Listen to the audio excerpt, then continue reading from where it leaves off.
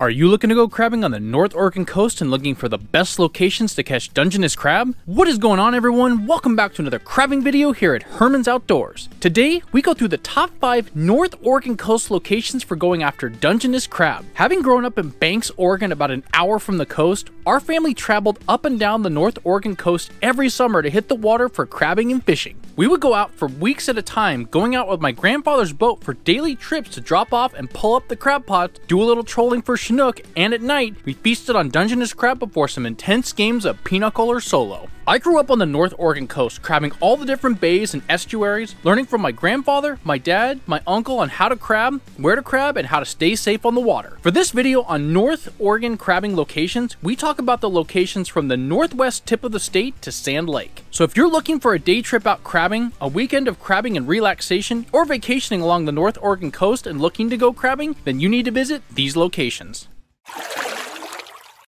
Number 5. Netarts Bay. Netarts Bay is about 5 miles southwest from downtown Tillamook. Driving west from Highway 101, Netarts is a small but plentiful bay for Dungeness crabs in the winter. Netarts has a small boat launch which can get crowded on busy days, but getting into the bay is a very short ride from the dock to the best crabbing spots. Along the main road parallel to the bay, or out towards the jaws towards the Pacific Ocean are the best spots to catch Dungeness crab in the bay. There's no dock crabbing, but there are spots where you can climb up on the rocks and throw a crab snare, which is really fun to catch crabs. The best months to crab in Netarts are September through January, and after a day of crabbing, grab a beer from the Schooner Restaurant and Lounge right next to the boat launch and enjoy the beautiful view of the bay and maybe hear all the crazy fishing and crabbing stories from the locals and travelers passing through. In the spring and summer months, Netarts is also a location for plentiful variety of clams. Just be careful of the incoming tides so you make it back to land. Don't ask me how I know.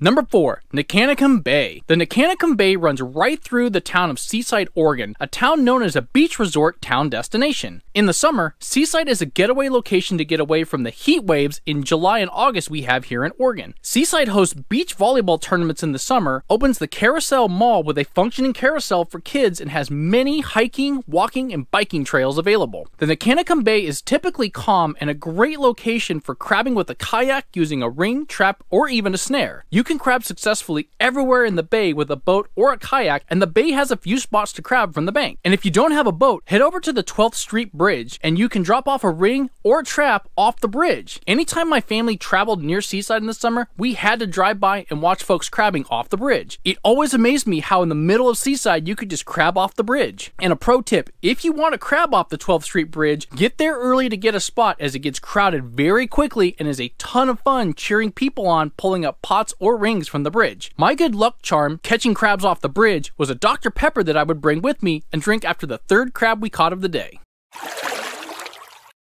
Number 3. Columbia River Estuary and Hammond. The Astoria-Hammond area is at the northwest tip of Oregon. Astoria and Hammond has been a fishing and fish processing community for hundreds of years with multiple fish processing canneries right on the river. Astoria is popular in August for the Chinook and coho fishing with hundreds of recreational fishermen and professional guides chasing Chinook salmon and looking for that unicorn 40-pounder. But the Hammond-Astoria Estuary has some really good crabbing locations too, both on the north and south side of the navigation channels close to the banks. In about 25 feet of water are the best locations to drop the crab pots off. And if you go fishing with a guide in the fall, you may also be able to drop off crab pots on the way to the fishing areas. Of all the places I've crabbed in Oregon, the Hammond Estuary has produced some of the most filled crab pots I've ever pulled up. Boat crabbing is the best method to target Dungeness crab here, and I recommend a chicken fish carcass bait combo in each trap. Then get ready to pull up some heavy crab traps up. You will definitely be getting a workout in after pulling up those heavy pots.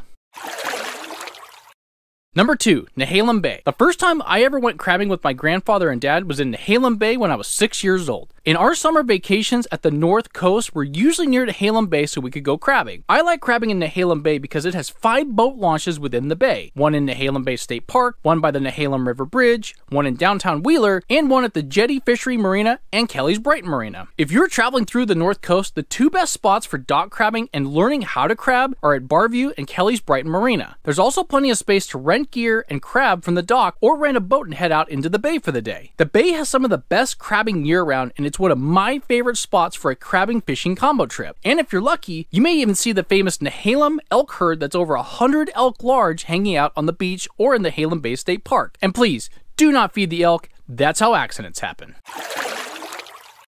And number 1, Tillamook Bay. Tillamook Bay is by far the most popular bay on the North Oregon coast, and it produces big and plentiful Dungeness crab. The bay is one of the few locations on the north coast where the crabbing year-round is consistent even in the summer months. My family has had epic days in Tillamook Bay under the summer 75-degree heat with multiple limits of crab in just hours. Crabbing in Tillamook Bay is done by boat out of the Garibaldi Marina. The best crabbing locations are across the bay towards Cape Meares and the section of the bay heading towards the jetty, aka the Jaws, as the locals say. My favorite month to crab in the bay is September and October, where you can drop off the crab pots and go fish the Ghost Hole along Highway 101 for coho or chinook. And after a day of crabbing, go to the Ghost Hole Tavern in downtown Garibaldi for a couple of cold ones. Just be careful about the ghost that lives in the bathroom. He may snare the crabs out of you. And that's my top 5 crabbing locations on the North Oregon coast. Hope you enjoyed the video, and if you did, hit that like button. Comment below on which location on the North Oregon coast interests you the most for some crabbing or is your favorite crabbing location. And if you like crabbing, fishing, and other outdoor content, hit that subscribe button below. Now get out to the North Oregon coast and go catch some crabs. Dungeness crabs, that is.